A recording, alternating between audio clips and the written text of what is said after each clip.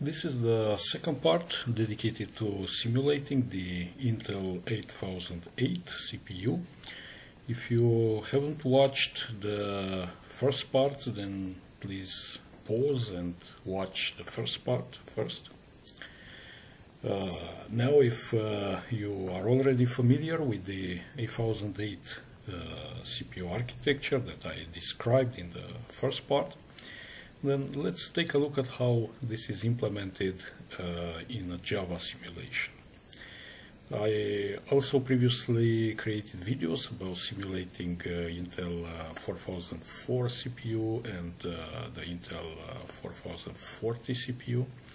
So you may also take a look at that after seeing this video, as maybe there are some more details explained better in those videos. The three simulations, including this one for the 8008 CPU, are rather similar in that we have the Java System Simulator project that's available on GitHub. I'm using this class, Intel 8008, which implements several interfaces like CPU device, and then I am actually implementing the different methods used to simulate the CPU. In this first part, I'm just declaring internal variables like flags, the internal address stack. The 8008 CPU has an internal stack. The first level, well, actually the level indicated by the stack pointer is the program counter. It also has a number of registers. I'm also defining here some static final variables, well, constants actually, which are being used to access the indicated register in this regs array, and the flags. The 8008 CPU only has these four flags: 0, carry, parity, and sign. These are being set by the different arithmetic operations and are used especially in conditional jumps. We also have halt flag. This is used to check if the CPU is in the halt state or not. Because there are instructions using parity computation, I'm presetting this in a parity map. So for any value between 0 and 255 inclusive, I'm setting in the parity map array the corresponding value that should be stored in this parity flag. So this makes the computation a bit quicker. Also, with regard to the initialization of the CPU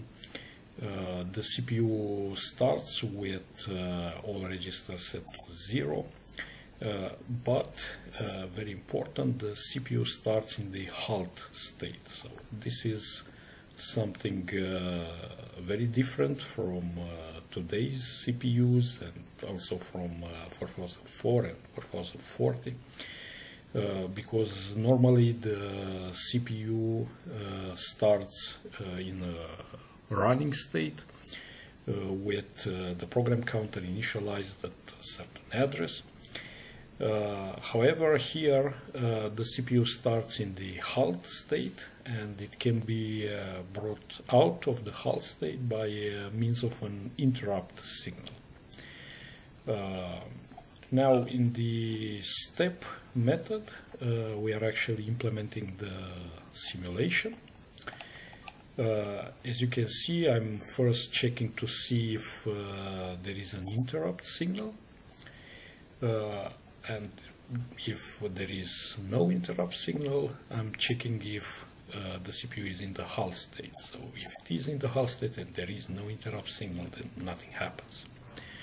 Otherwise, if there is an interrupt signal, the CPU will execute a special instruction that is provided by external logic during the activation of the interrupt signal.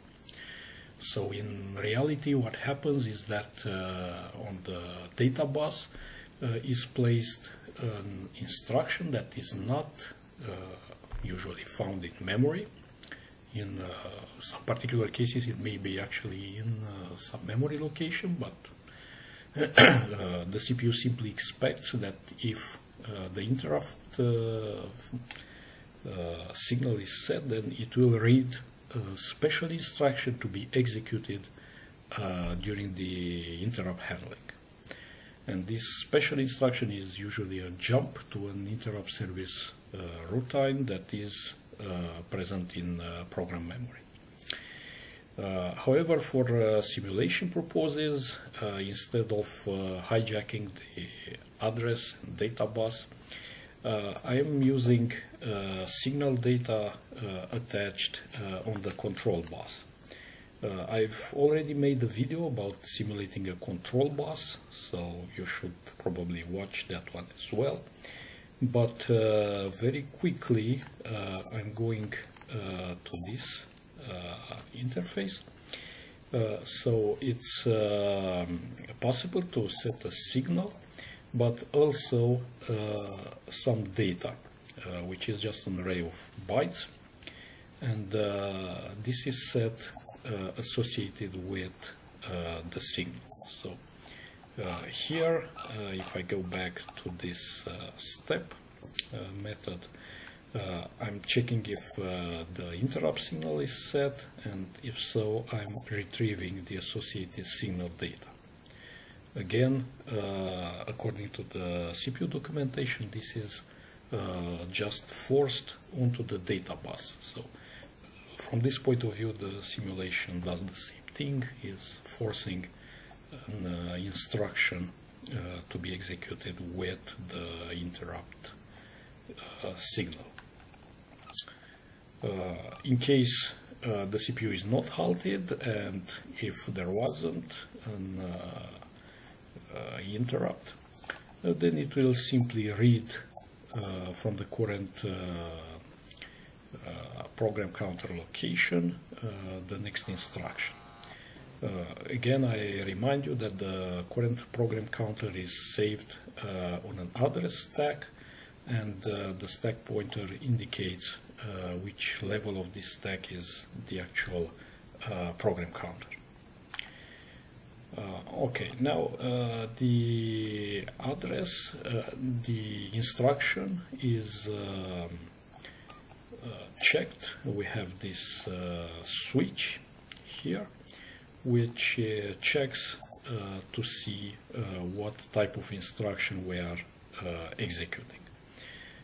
This is something that must be observed together with the CPU datasheet, where you have the various instructions, or the assembly programming manual, where you can see the definitions for each of these instructions. Also included here several comments. So the instructions are usually separated into these three parts. As you can see here, we have this first part, then second part, and third part. So in this case, I'm first checking the first part. We have 0, 0. Then I'm checking the third part, and then here the middle part. So in case they are all 0, so the opcode is 0, we have a halt instruction, which obviously only sets the halt flag.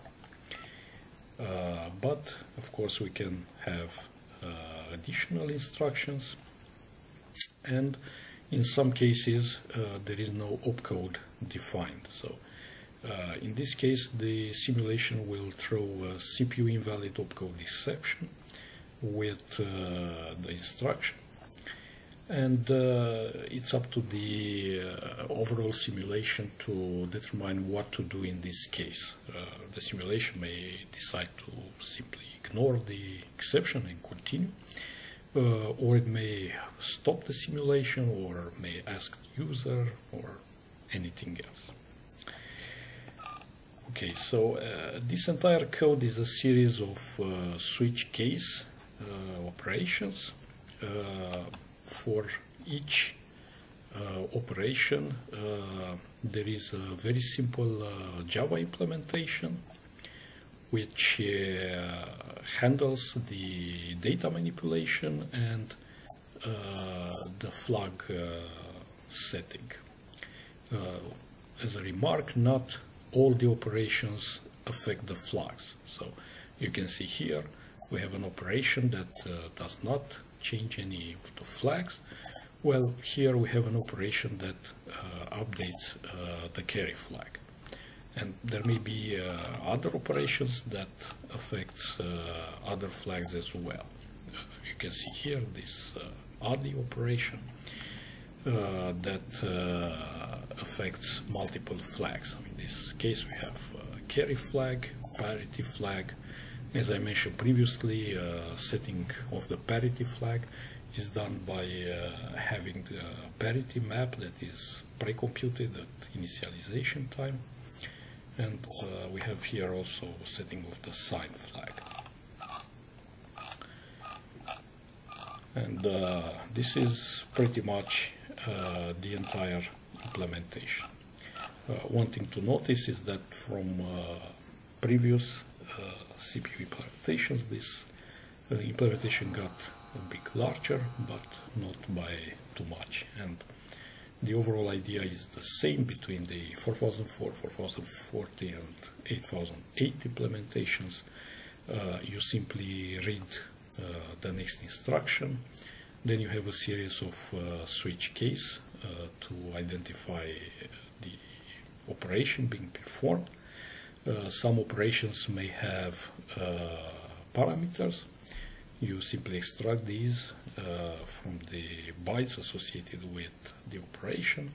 You perform the operation, which is usually very easily implemented in Java. There are usually just a couple of lines of code. And finally, after the operation, you update the necessary flags.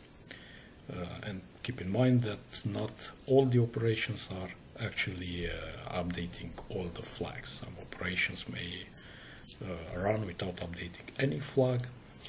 Some operations may update one flag.